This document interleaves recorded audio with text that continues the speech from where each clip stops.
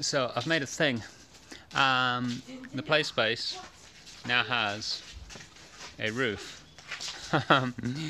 And the reason it needs a roof is because it rains a lot in Okinawa, and it's nice to be able to have somewhere to hide without just going in the house and doing kind of inside things. You know, that's one reason why kids end up playing so many computer games, is because the weather's bad outside and there's actually nothing interesting to do inside, except computer games.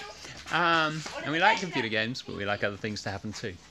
And so I made this tarp. This is a 5 meter by 7 meter tarp, and it's basically just held up with a rope.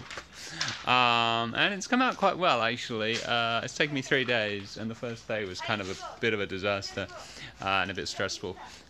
But the second day I kind of got an idea of what needed to happen, and by the third day it seems to have happened.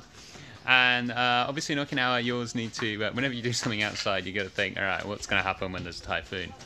And so there's only one at the moment, because I'm waiting for some rope. I've ordered some, but you can see there's a block, and so when you pull this rope, you have to undo all the ties, and then you pull this rope, and it'll actually come back, and there'll be several more of those. And so it'll be able to be tidied away, which is actually quite a feature, because it means in the winter, when we actually quite like some sunshine, we can roll it back. And in the summer, when we don't want sunshine and when it's raining, we can just, most of the time I think it'll be out. Anyway, I'm actually fairly pleased with it. It's surprisingly big. It's a big space in here now. Yeah, kind of a fun few days. The first day wasn't fun. The second and third days were actually pretty fun, and I'm kind of happy with it. All right, we'll see how long it lasts. I'm not that confident that it's going to last a long time, but anyway, the rope will last, so you can always just replace the tarp once every 3 weeks. I don't know.